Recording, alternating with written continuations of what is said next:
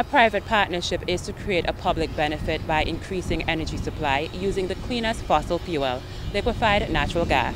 1, 2, 3. A bow was cut after a ceremony signaling the launch of the 40-megawatt liquefied natural gas fuel terminal project at Crabs Peninsula on Tuesday. It's a partnership between Antigua Power Company Limited and U.S.-based company Eagle LNG Partners.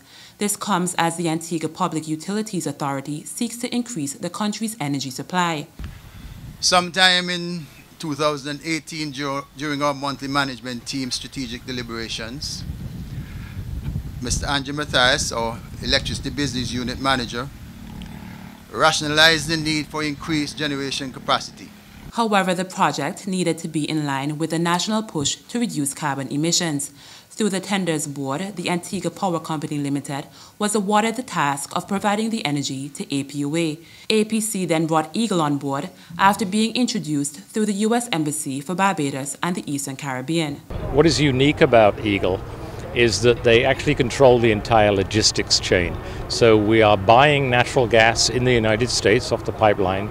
We are turning it into LNG, which is a fairly complex process. Then we have to transport it in very specialized ships and bring it to the terminal here. APC's general manager says the partnership will have major economic benefits. Total value of this project, the power plant and the terminal, is going to be in excess of 270 million EC dollars. It's going to create jobs. All the workers, at least 97%, will be local Antiguans. It's going to bring new money. This is new money to the economy. It will also be good for the environment. We will reduce carbon footprint by about 40% at least. And this is what Minister for Public Utilities, Sir Robin Yearwood, says is the initial cost to the government. Nothing. But we're going to pay it back with the purchase of electricity. And so we will own it between 12 to 15 years. He says it will follow a trend. We have taken over the first set of engines that APC had brought in. They're owned by us now.